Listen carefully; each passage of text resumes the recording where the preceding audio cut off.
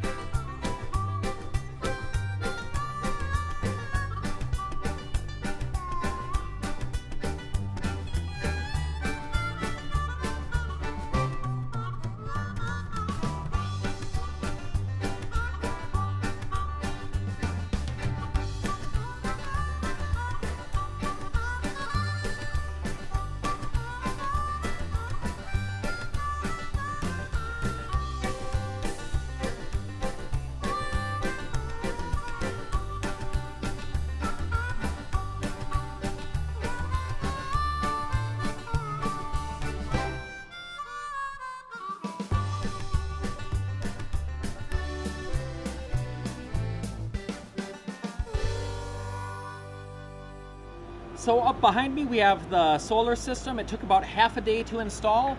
It was me and another guy on the roof, plus a guy running a man lift to be able to bring the solar panels up, go back down, bring another one up, and then two guys on the ground just mostly just carrying the solar panels from the garage to the lift. But many hands make light work, as they say. Overall it went pretty well. One thing I didn't expect is that the panels weren't perfectly square. You know, just being off by 1/8 of an inch from one diagonal to the other. Once you're lining up, you know, 8 or 24 of these on a roof, they get off pretty quick. So we did string, we ran string, literally string across the top of the roof at measurements up to make a straight level line, and worked the top row of panels off of that. But even doing that, we couldn't simply just put a spacer and slide panels up below it. We did have to measure them all, and so it's not perfect, but we made sure that the bottom row and the edge over there, which is what everybody sees from the road, looks good. So overall, I'm very happy with it. It's a nice sunny day, and as soon as I get the A-OK from the power company, I'm going to be producing power. See you next time, and stay charged up.